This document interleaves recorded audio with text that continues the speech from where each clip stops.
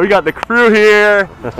Who's most nervous out of you? She won't even look at the camera right now, but I gotta know what's the danger sign in your back all about right now. It's a knife right here. What are you doing today? What are you guys doing here today with us? I don't even know. Oh, you're about to know, buddy. Yeah, I know.